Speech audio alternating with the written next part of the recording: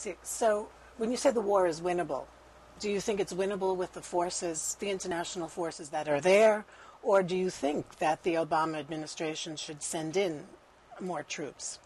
Will those additional troops, do you think, have a great impact, a multiplier effect, so to speak? The Taliban try to use guerrilla tactics.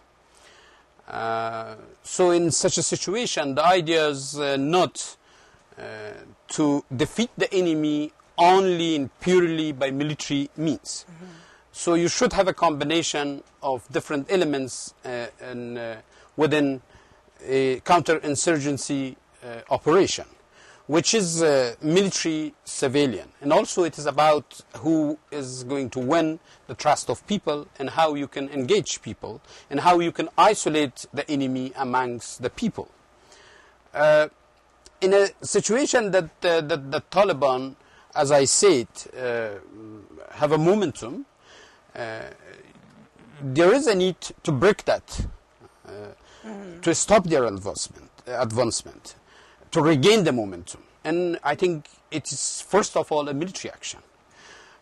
So this is why I think General McChrystal think that we need more forces, and this is what the Afghan governments also supported. But the most important thing from our point of view in this new strategy of the US commander and the NATO commander in Afghanistan, General McChrystal, is that it is people-centered strategy. It's putting the protection of people in the center of its in the attempts of the military actions of the military forces. So let's look into that issue in totality. But at the same time, it is not our decision. It is the decision of the leadership of the United States and NATO countries, whether they would like to commit themselves with more forces there or not. But we think we need to work together to bring more stability to Afghanistan. And what about, of course, as you've mentioned, there's also a need to win the hearts and minds of the Afghan people and perhaps reach out on a civilian level in terms of making their life a little better. Is that something that you see the international community lacking at this point, or needing to ramp up in terms of reaching out as a complementary policy to the military? For stabilization efforts in Afghanistan, one should have in mind three elements. The Afghan state building process, or the Afghan government, the Afghan people, and enemies. I think counterinsurgency operations, defeating the enemy, first of all requires to build a state that is able to function, that's able to work, and that is going to have the trust of people. In the last 8 years, we have a lot of achievements, but still the governance and achieving good governance is an issue, and that is a guarantee for any military activity, or that is helping a military activity or completing military activity. On the other hand, you're not going to win any war if the people of a country is not going to support you. So what you offer for the people in Afghanistan wanted physical security, they wanted to be safe, they wanted not to be killed, they wanted to move safely and to work safely. And also they wanted to have means of life. So these two elements of physical and economic security is as most important thing for engaging Afghan people, for having their trust. And the third one is the enemy. Of course, nobody is waiting there to see a secure Afghanistan when the last Taliban is going to be eliminated. There are Talibans that their elimination is necessary. People like those who acted on Wednesday against the UN personnel, they are the terrorists.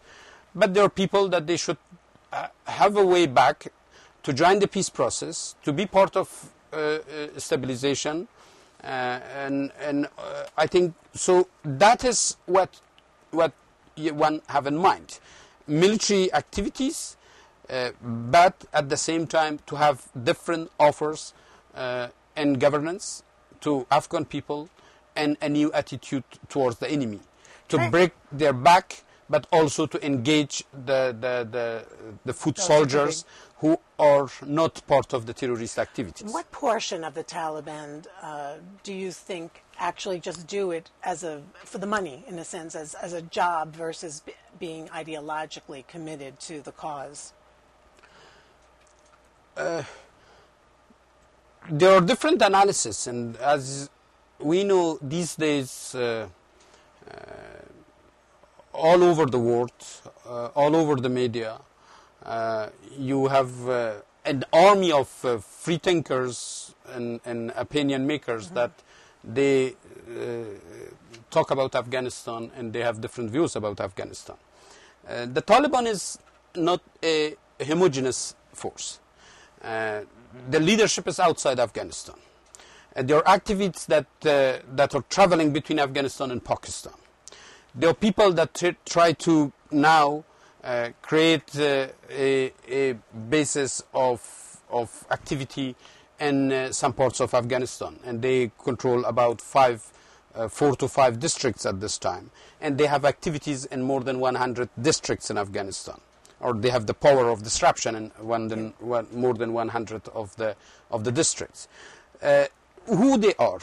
Some of them are those Taliban that they fight for money, and sometimes maybe some people found to be a Taliban fighter more beneficial than being an Afghan police, because they pay more for their fighters, and there are people that also may have joined the Taliban in one or other places because of dissatisfaction with the action of the international forces, or the absence of the governance, or the problem of the governance in some places. You mean corruption and that kind of thing?